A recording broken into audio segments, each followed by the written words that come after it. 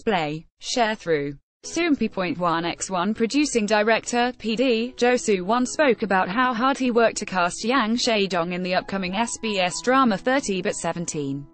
See also, watch, Fateful Story begins for Shin Hae-sun and Yang Jong in first teasers for 30but17. The PD spoke at a press conference for the drama that was held on July 2 at the SBS Broadcasting Centre in Seoul. Soompi. Display. News. English.300x250, BTF Soompi. Mobile. English.300x250, ATF. Soo Won said, "In the case of Yang Jong, I put in a lot of effort.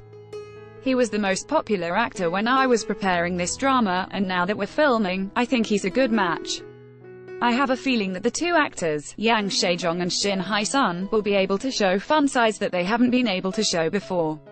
On his casting efforts, the PD explained, "It was a situation where all of the broadcasting companies were sending offers to Yang Jong. I meant that I put in more effort in that situation. The point where I hesitated was that the female character led the title and story.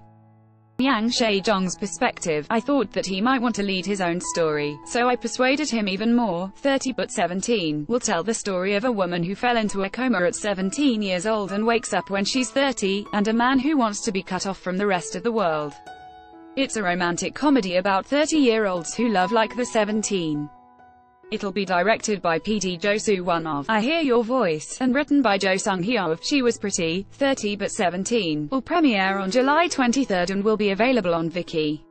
In the meantime, check out the first teasers here. Source 1.